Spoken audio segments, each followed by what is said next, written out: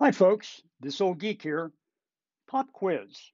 Would you rather A, pay thousands of dollars for a beast of an ancient jukebox that only plays 78 RPM records and your friends and family questioned your sanity on purchasing? Or B, spend hundreds of dollars and countless hours building a mini 3D printed jukebox that streams your own music library, web radio, Pandora, and Spotify, and has a high wife acceptance factor? I'm asking for a friend. The answer, of course, is B, build your own mini jukebox. Those of you who answered A, you can leave now. Oh, good, they're gone. If you've checked out my other projects on Hackster, you know I like Art Deco. I did a mini radio that took design cues from classic Zenith radios and an Art Deco style clock. One thing I hadn't plagiarized, paid homage to, was a classic Wurlitzer jukebox. I often start a project with a bad sketch on a napkin. If you can see it, you can make it, or something like that. Then it was off to Google to see how hard it was going to be to make a 3D model of this jukebox. It was really complex. My next search was for an existing 3D model, something I could modify. I found a beautiful, full-size classic Wurlitzer jukebox model by Marco Gregorio on GrabCAD. Marco had even included downloadable step files, which I can import into Fusion 360 to modify. After importing the model into Fusion 360, I selected the entire model at full scale, used the Modify Scale command. I used a factor of 25% to reduce the model to approximately 38 centimeters high, 14 inches. The step file contains a large number of components. Some features in a real jukebox, like a coin slot, didn't make sense for my version and were left out by hiding them. Only visible components with eye symbols are used in my model. I changed the model to alter or add features. For example, a window at the top, a place for the LCD touch panel, split bodies for printing, add speakers, add holes for switches and power input, among other changes. The final design included over 75 hours of 3D printed parts.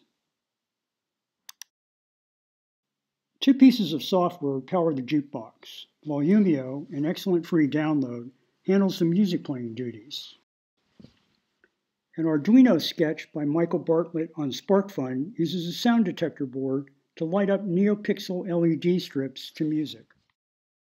Here are the electronics running the jukebox: a sound detector that digitizes the speaker output, an Arduino that uses the digital audio to drive NeoPixels to music, an 𝐴𝐾 Pi digiamp playing music from a Raspberry Pi, and a Raspberry Pi running 𝐡𝐚𝐤𝐬𝐿 music software. There were some issues.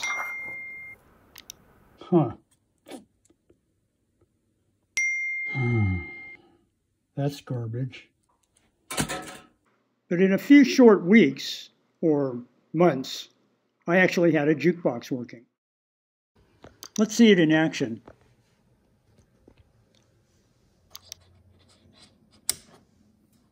The main reason I wanted an LCD display was for now playing information.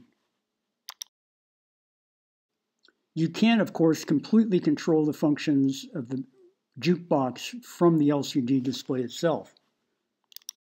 Here I'm navigating to the home, then to network attached storage, and to a music library. And these are genres. I'm going to pick a genre, an artist, an album, and a track. What's covered. Control the volume, up or down, and shut down the box.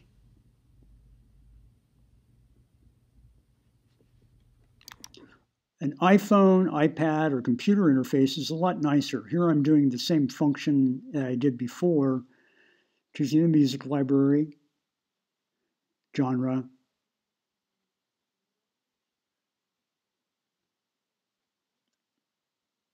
artist, album, and track.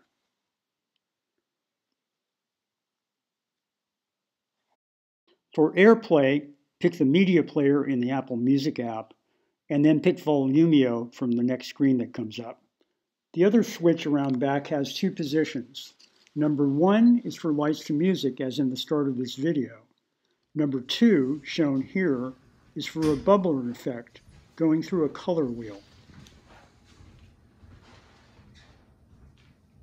So is all this worth it? Yes, it was.